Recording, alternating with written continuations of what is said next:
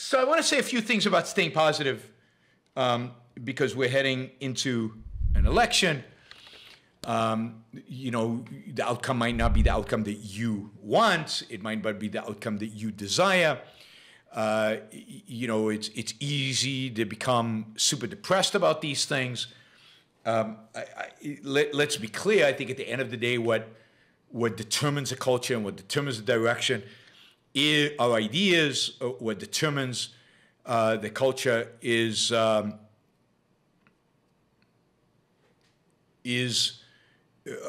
philosophy, is the philosophy and the culture, and that is not good.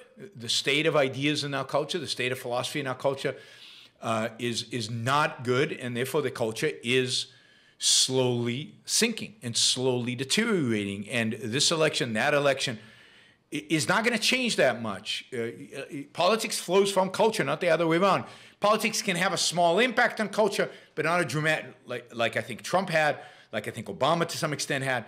But it's not overwhelming, like I think George Bush had. I think all three of those presidents accelerated the downward trend culturally.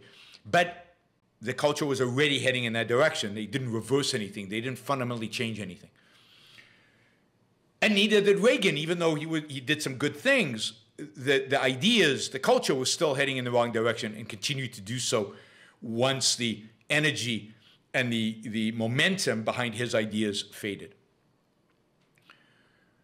Now, so that's, so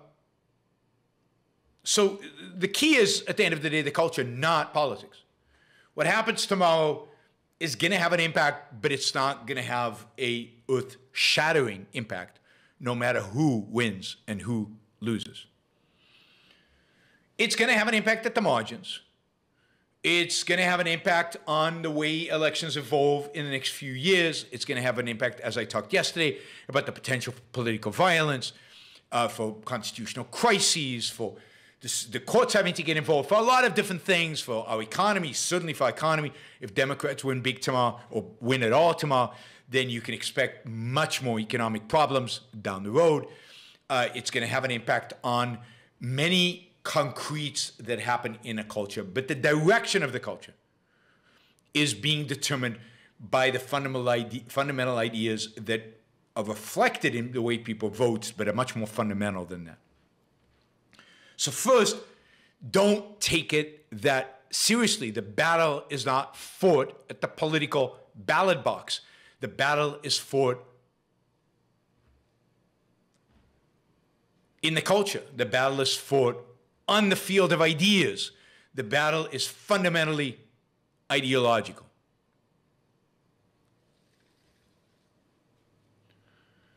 And that's where we need to focus our efforts.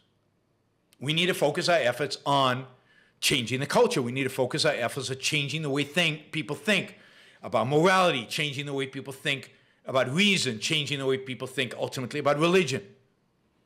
That's where we win or lose.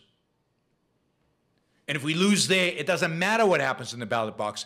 We lose. It doesn't matter whether the left or right win. We lose. Authoritarianism can come from any direction on the political map. If that's the direction the culture is heading, if the culture is becoming more mindless and more altruistic and more authoritarian in its nature, more tribal, then we will get authoritarianism no matter what. So the only hope we have is by doing the hard work that is required to make the culture change. And that requires debate, discussion, argumentation. It requires exposing people to ideas. It requires getting people to read Ayn Rand. It requires challenging them.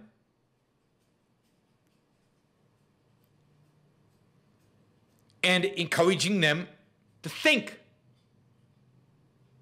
to become thinkers, to be thinkers, to elevate themselves to that level. We've got to debate. Got to debate with everybody out there. Well, pretty much everybody. Certain people are not worthy of debate, but almost everybody. Thank you for listening or watching the Yaron Brook Show. If you'd like to support the show, we make it as easy as possible for you to trade with me. You get value from listening. You get value from watching. Show your appreciation. You can do that by going to yaronbrookshow.com/support, by going to Patreon, Subscribestar, Locals, and just making a appropriate contribution on any one of those channels. Also, if you'd like to see the Yaron Brook Show grow, please consider sharing our content and, of course, subscribe. Press that little bell button right down there on YouTube so that you get an announcement when we go live. And for you, those of you who are already subscribers and those of you who are already supporters of the show, thank you. I very much appreciate it.